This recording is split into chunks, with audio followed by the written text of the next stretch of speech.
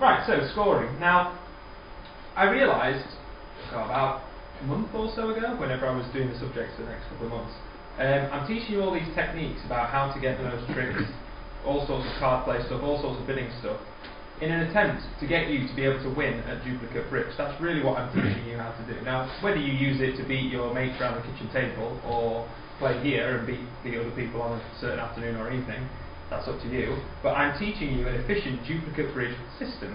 Now that's all well and good, but you actually need to know what the scoring is. And I suddenly realised you don't really know what the scoring is all about. You know you get 620 for a vulnerable game, and you can look on the back and I got 140. But how that translates into percentages is never really explained properly. You just kind of learn that 100% is good and 0% is bad, and just kind of accept that the magic box tells you whether you did good or not. What I'm going to try and do is explain to you how those scores are worked out. It is a bit mathsy, but it's not over your head mathsy, I hope. But it's actually a fairly simplistic system as to how they get converted. Now, what they get converted into is match points. So when bridge was originally invented, it was invented for 4 people, as we all played, 4-person game, and it was invented that North-South play East-West, and that with rubber bridge was the first scoring, contract bridge, and it was he who dealt the cards, or he who rather got the cards dealt, scored best. So if you got dealt all the points, you would win. And that's a rubbish way to score. If you just sit there all night and get 1 point, 4 points, 3 points, 10 points, you're not going to win. Because those who get 20 points, 16 points, 18, they're going to win because they score more. So what we soon realised was that that is a poor way of scoring. You can bet on that, but then it's more about who gets dealt the cards. So then they thought, oh well, if we play the same hand, then there's no luck. You get the same cards as them, and they get the same cards, and that's where duplicate bridge was invented, if you like. Now you needed a way of converting all of the scores, the thousands and the small scores, into kind of an even playing field, so each hand was worth the same amount.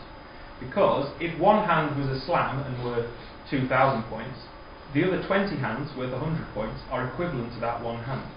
So what that means is one hand is weighted a lot heavier than the other hand. So what Matchpoints looks to solve was to make each hand worth an exactly equal amount. So if you do really well on 90% of the hands and you don't do so well on the other 10%, you will still win. Whereas it could be, if it's unfairly matched, that if you do badly on the one hand that's important that afternoon, you will lose, even if you're perfect with the rest. It's unfair. So what Matchpoints were created for was to try to balance it out. So you have to convert the score you get on that hand into a new scoring system, which is Matchpoints. So the way it works really is a ranking. Whoever gets the best score gets the most number of match points. Whoever gets the second best score gets the next best number of match points, and so on and so forth, working down the ranking until eventually you end up with someone with the worst score who gets no match points. And your match points accumulate over the afternoon or evening, so you play 20 hands, you get 120 match points, and that will work out as a certain percentage of the maximum attainable. So if you got the best score on every single hand, you will get 100% of the match points. That doesn't really happen, because no one is perfect like that. And even if you were, you won't get 100% because there's some fortune in there sometimes. You can't get 100%, really. So when you get good scores, you start to get a feeling for good scores being somewhere in the high 50s, early 60s % of the total score. So that's why the bridge mate shows you a percentage, because it shows you how much of the match points you attained. Now the way a match point conversion happens is as follows. I'll just pretend that we've got some results here on this board, and I'll show you how it differs. So let's just write some different scores. Now this is going to challenge me because I'm making this up on the spot, so I've got to work it out. The bridge mate obviously does it like that. Try 4 halves plus 1, 6, 50. Yeah, I'm doing all that. Yeah.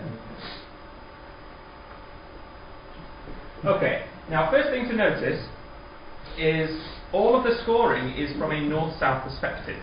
So plus 620 means that north-south scored 620. You could think of it from your perspective, if you're east-west, that you lost 620. But all of the scoring is assumed to be from a north-south perspective. So minus 100 means that north-south lost 100, or east-west gained 100, however you want to think about it. But it's all from a north-south perspective, so that you can have a plus or a minus to dictate whether it falls in this column or that column. You could have east-west plus north-south plus, that would also work. The way that it is worked out is that you have minuses and plus to dictate who gains the points.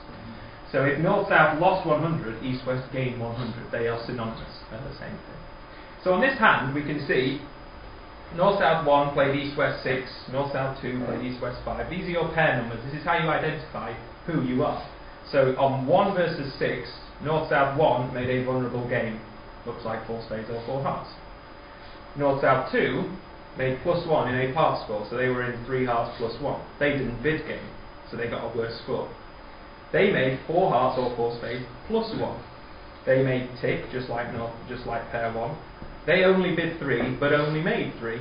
And they obviously bid too much, whether they bid a slam and went 1 off, or whether they bid game and didn't make it. Okay?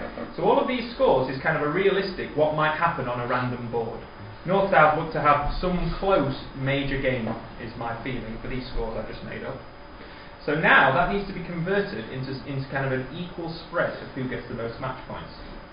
So what happens is, you don't have to understand this bit, but you times the number of pairs by 2 and then knock 1 off. So 6 times 2 is 12, knock 1 hot off.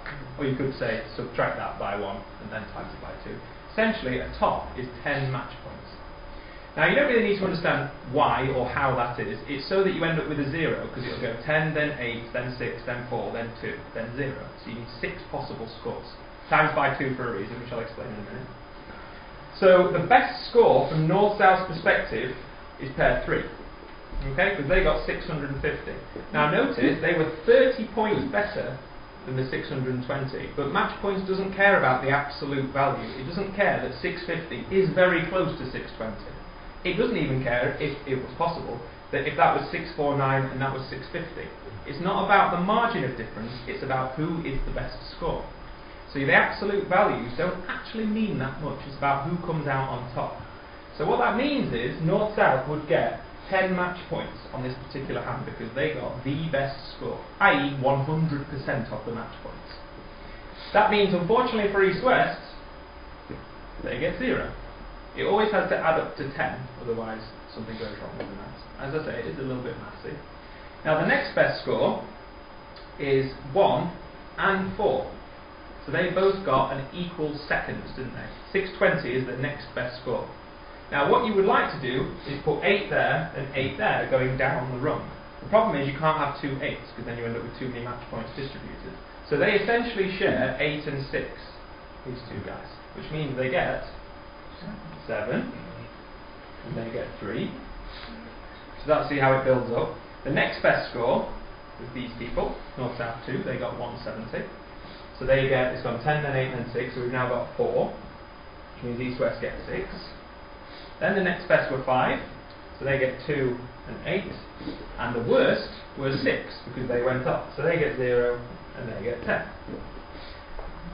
Now, the way that is all, you don't need to be able to do that on the fly, but the point is, the way it is worked out is that the absolute scores don't actually matter. It's simply put in a rank. You are the best, you are the next best, you are the next best, this is how many match points I'm giving you for that result. The important point behind that is that if this pair miraculously made, oh I don't know, 990 or some crazy score, let's just make up some random score that they could have had, plus 1440. They somehow made 6-no trumps when everyone else is making just game. Okay? Either East-West defended like they were on North-South side, or they got extremely lucky. Something happened, a freak result if you like. Their match points does not improve.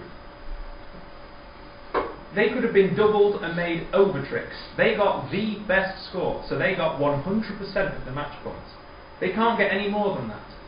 Now obviously, if they'd made this, they'd be more confident that they've got a top. But it's about the field. If yours is the best score there, you can't do any better. So the fact that they were 30 points ahead, or 820 points ahead, is the same. That feels wrong, because you think, well, if I've made a slam, surely that's worth more than just making game +1. But it's not scored like that. Its match points is kind of deceptive, in that when you get a big score, yes, you're likely to get a good score match points, but it's not about the absolute value, it's about how you did compared to everyone else. Which is why I'm always talking about everyone else has the same hand as you. If your hand has 2 points, you've got to do the best you can. If the best you can is save one trick that might make a big difference. Because when you talk about margin of error, 30 points here, if let's say the defenders, going back to the realistic score of 650, the margin of error here, let's say east-west led something that gave north-south that extra trick. Now, when you're a defender, you might feel, oh, I gave a trick away, so what, they were making game anyway, is how you would instinctively feel. But actually, if you see here, that 30 points made north-south 3 have the best score, which meant they got all of the match points. So that over trick, that when they go from 620 to 650, that over trick has cost them all of the match points. They might as well have given away the entire hand, because they've given away the worst score from their perspective. So you can see here, that over trick, going from 10 tricks to 11 tricks, has made all the difference from north-south and east-west perspective. Positive for north-south, negative for east-west. So what match points is all about is making more tricks than everyone else. If you're in the same contract as everybody in the room, if you make the most tricks, you've got the best score. So the 20s and 30s can matter, and in fact do matter a lot. Now obviously, you have to bid reasonably.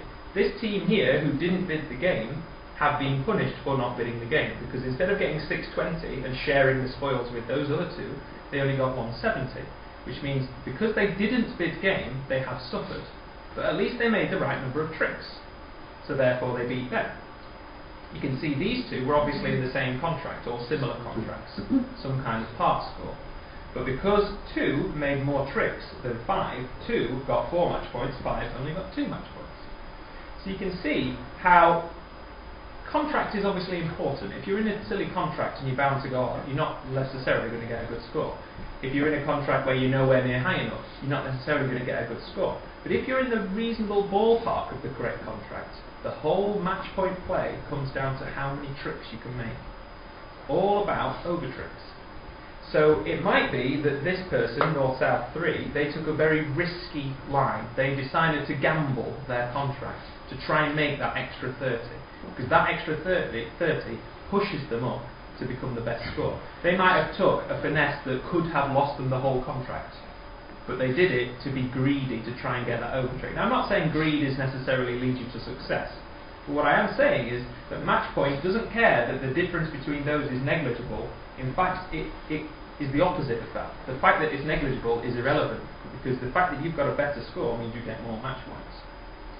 So what I'm trying to say really is, in the card play, try to extract as many tricks as possible whilst taking reasonable risks. Obviously don't risk everything all the time, there's a fine balance, but taking risks in the scoring is what in the play rather, is what match pointed scoring is all about. It's about getting the extra trick.